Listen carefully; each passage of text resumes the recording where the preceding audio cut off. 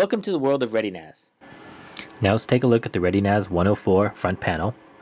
In the upper left is a USB 2.0 port, followed by the one-touch backup button. There's LED indicators for hard drives 1, 2, 3, and 4. There's also an LED for system activity. There's the power button. And at the bottom there's a 2-line LCD display. You can wake up the LCD display by quickly touching the power button if it goes to sleep.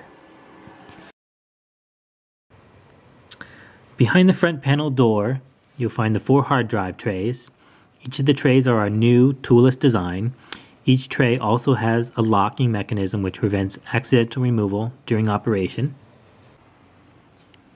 Now let's look at the back panel of the ReadyNAS 104. There's a connection for the power adapter, dual gigabit Ethernet ports with LEDs for status and activity, 2 USB 3.0 ports, 1 eSATA port for expansion, the reset button, and a locking feature. Thanks for watching, and we invite you to learn more at www.netgear.com/ReadyNAS. ReadyNAS from NETGEAR. Storage made easy.